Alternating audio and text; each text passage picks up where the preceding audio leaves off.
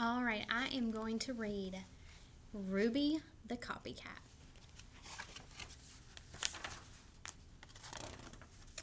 Monday was Ruby's first day in Miss Hart's class. Class, this is Ruby, announced Miss Hart. Ruby, you may use the empty desk behind Angela. Angela is the girl with the pretty red bow in her hair. Angela smiled at Ruby. Ruby smiled at Angela's bow and tiptoed to her seat.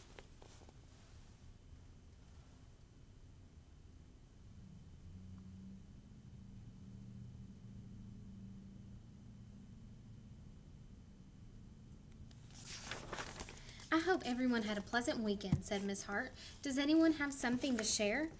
I was the flower girl at my sister's wedding, said Angela. That's exciting, said Miss Hart. Ruby raised her hand halfway. I was the flower girl at my sister's wedding, too. What a coincidence, said Miss Hart. Angela turned and smiled at Ruby. Ruby smiled at the top of Angela's head. Class, please take out your reading books, said Miss Hart.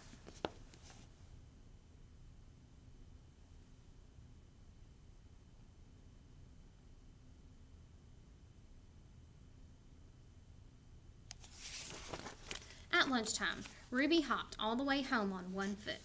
When Ruby came back to school, she was wearing a red bow in her hair. She slid into her seat behind Angela. I like your bow, whispered Angela. I like yours too, whispered Ruby. Class, please take out your math books, said Miss Hart.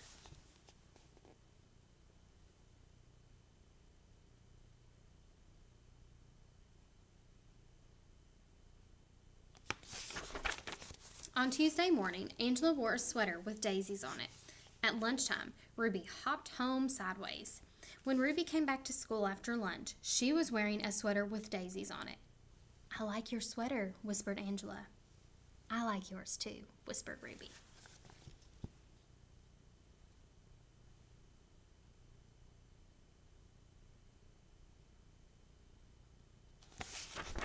On Wednesday, Angela wore a hand-painted t-shirt with matching sneakers.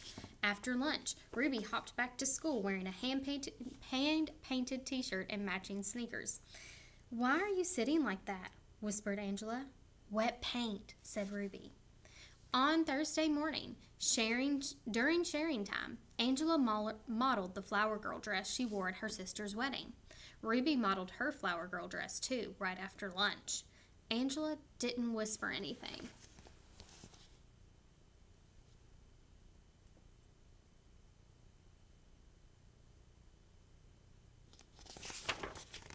By coincidence, on Friday morning, both girls wore red and lavender striped dresses.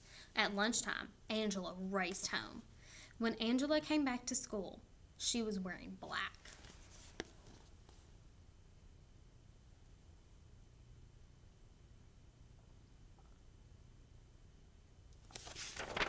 On Friday afternoon, Miss Hart asked everyone to write a short poem.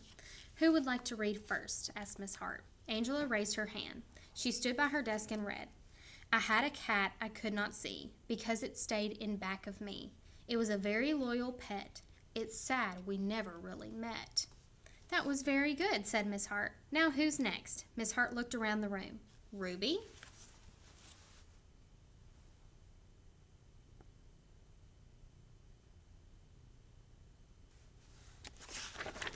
Ruby stood and recited slowly. I had a nice pet who I never met because it always stayed behind me, and I'm sure it was a cat too. Ruby smiled at the back of Angela's head. Someone whispered. Ruby sat down. What a coincidence, murmured Miss Hart.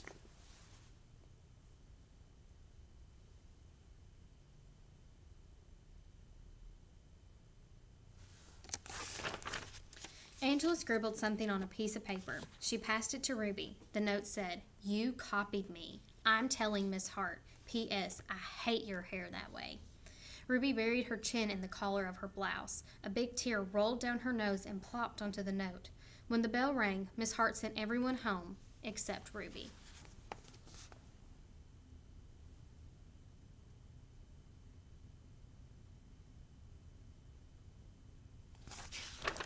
Miss Hart closed the door of the schoolroom and sat on the edge of Ruby's desk. Ruby, dear, she said gently, you don't need to copy everything Angela does.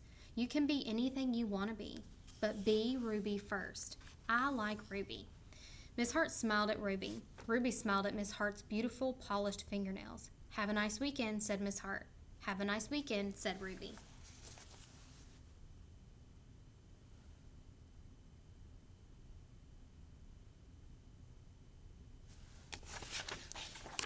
On Monday morning, Miss Hart said, "I hope everyone had a pleasant weekend. I did. I went to the opera." Miss Hart looked around the room. "Does anyone have something to share?" Ruby waved her hand. Glued to every finger was a plastic fingernail.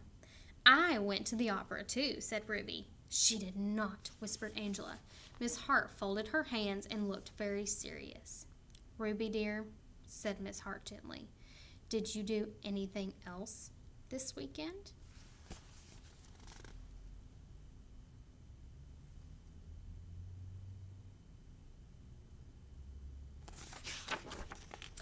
Ruby peeled off a fingernail. "I hopped," said Ruby. The class giggled. Ruby's ears turned red. "But I did. I hopped around the picnic table 10 times. Ruby looked around the room. "Watch."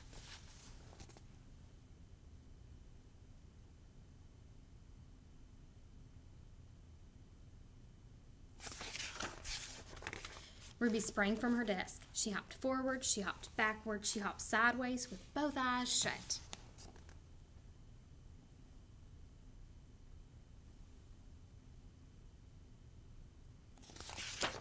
The class cheered and clapped their hands to the beat of Ruby's feet. Ruby was the best hopper they had ever seen. Miss Hart turned on the tape player and said, "Follow the leader, do the Ruby hop." So Ruby led the class around the room while everyone copied her.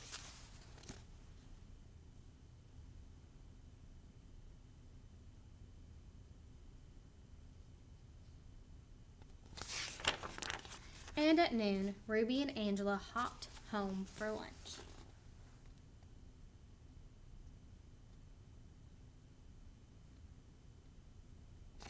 The end.